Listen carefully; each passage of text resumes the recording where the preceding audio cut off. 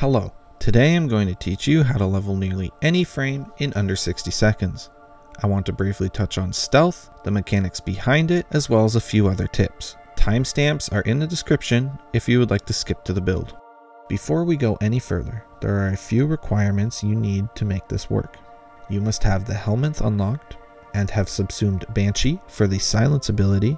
You must also acquire the augment mod Savage Silence. You will be putting this ability on the frame you want to level, and you will be replacing the first ability slot. These require Mastery rank 8, rank 3 Associate with the Entrati, the rank of Genius with Cephalon Suda, or the rank of Partner with Parent Sequence. You must also have 25k standing with either of those syndicates to purchase the mod. Of course, if you don't just spend the platinum to buy the augment. Let's start with some mechanics of stealth. There are three main states you want to deal with. They are unalerted, minor alerted, and alerted. In either the alerted or minor alerted state, you cannot stealth attack. We don't want that. Things that will alert the enemy. If you touch an enemy when stealthed, they will become minor alerted. There are weapon sounds. These include being invisible and hitting or attacking something near the enemy. This puts them into a minor alerted state. If you're using a noisy weapon, this can alert enemies up to 50 meters. If your weapon is silent, they will pause but not be alerted. There are mods that help reduce this, which you can use if you really want to, but I won't be. And companions can also be a problem.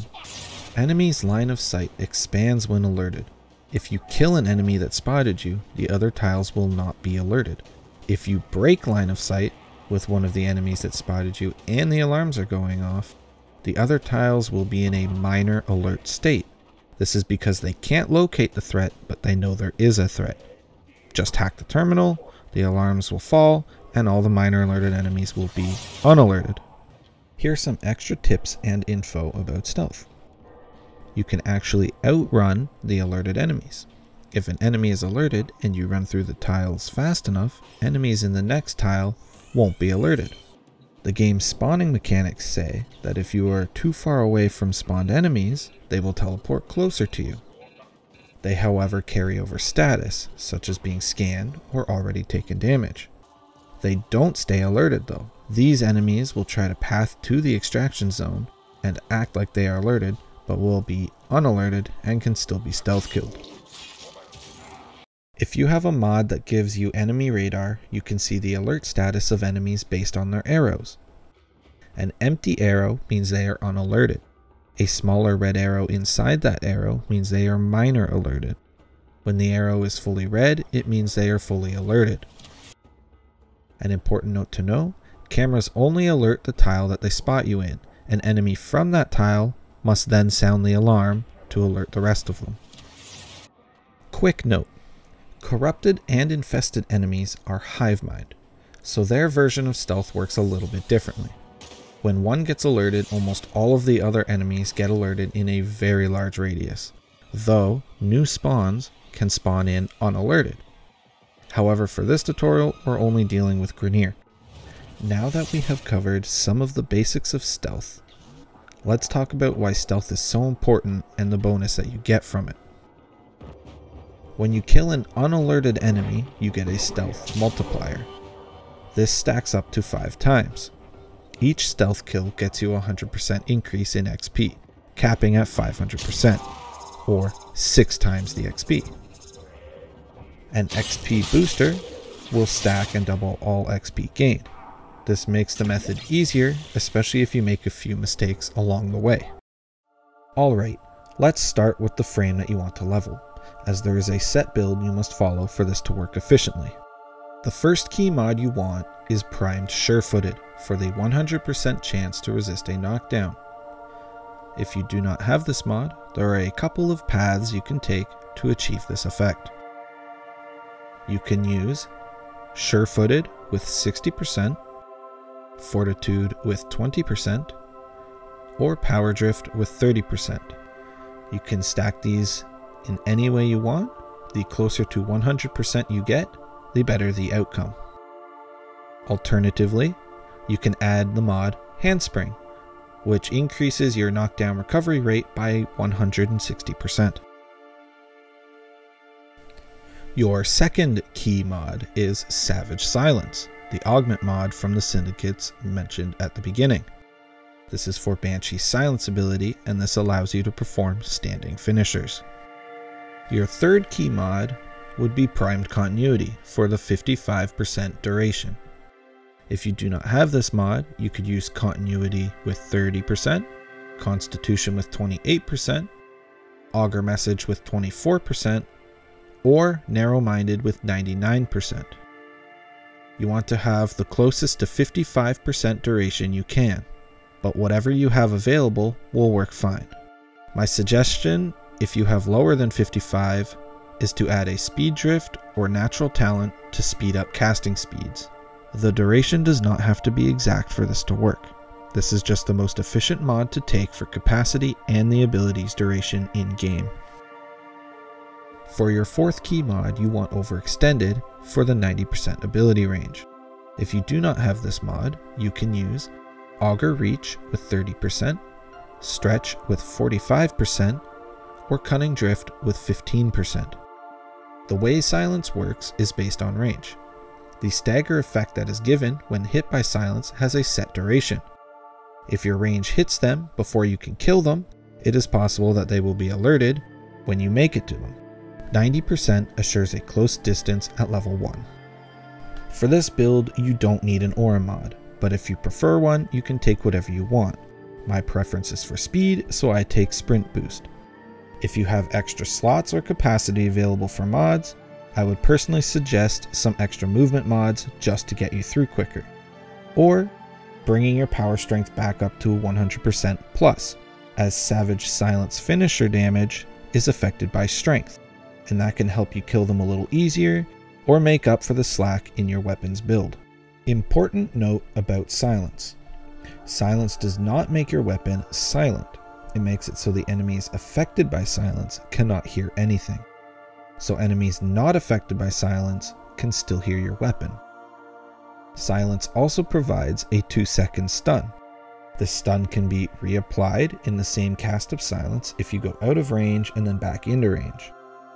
This stun is what lets you deal finisher damage.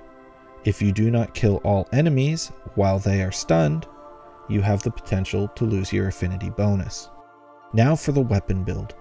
You can use most AoE weapons like the new Tenant Envoy, the Ogress, or the Lens. I prefer to use the Kuva Brahma, so this build will have my Brahma stats in mind. The Kuva Brahma also has base blast damage and high crit stats. Mine has a 60% toxin roll. For your core mods, you want Firestorm or Primed Firestorm for the larger AoE. This makes it a lot easier to clear the room.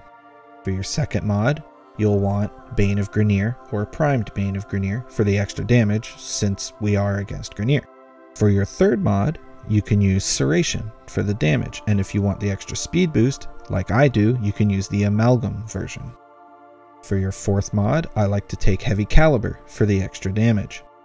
Now the rest of these mods are just suggestions, and in my opinion are the best way to go about it. For my fifth mod, I am using Ammo Drum. You could also use any Ammo Maximum mod. This is to increase my max magazine size. For my sixth mod, I am using Vigilante Supplies. You could also use Arrow Mutation or Carrier Prime. This replenishes your ammo. For my seventh mod, I am using Primed Cryo Rounds or Cryo Rounds. This is to add viral and increase my blast damage. For my eighth mod, I am using Point Strike for the added crit damage. For my ninth mod, I am using a Riven that has plus damage and plus crit chance. Mods 7, 8, and 9 are really what I would call your flex mods. They can be whatever you prefer for your own weapon.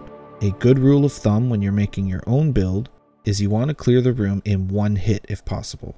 So modding for as much damage as possible with the base Warframe build will go a long way. Now let's put it all together. I usually use the mission Telesto on Saturn for the smaller tile sets. Though if you're feeling it, you can go to Adaro on Sedna, higher level equals more XP. But for this video, I'll be on Telesto. When you start out, make sure you have enough energy for 1 or 2 casts of silence. The way this will work is when you jump into a tile, you will see some enemies. As long as those enemies in that tile can be alerted and they get hit by your silence, all you have to do is shoot in the middle of them. This should kill them all. If you didn't get all of them, shoot near the next group in the tile and you should still be stealth. If you don't kill all the enemies, don't forget you can still run to the next tile and keep going. A good way to think of this is 1 shot per room. However, don't be afraid to shoot more than once. Your stun lasts 2 seconds. You can tell if the enemies are stunned because they will be holding their heads. You can tell that enemies are affected by silence because they will be glowing in your energy color. The base range of silence at level 1 will be very close to you, so you'll have to get into your tiles fast or the set stun duration of silence will wear off. But don't worry, your run isn't over if you mess up. We still have all the basics we talked about at the start of the video. Block line of sight, make sure you kill the alerted ones, and you can always recast silence to clean up. As you go through the level, you will gain XP really fast. When you look at the results screen, your bonus XP, or we'll call it fake XP, by default is in orange. You receive this after the mission.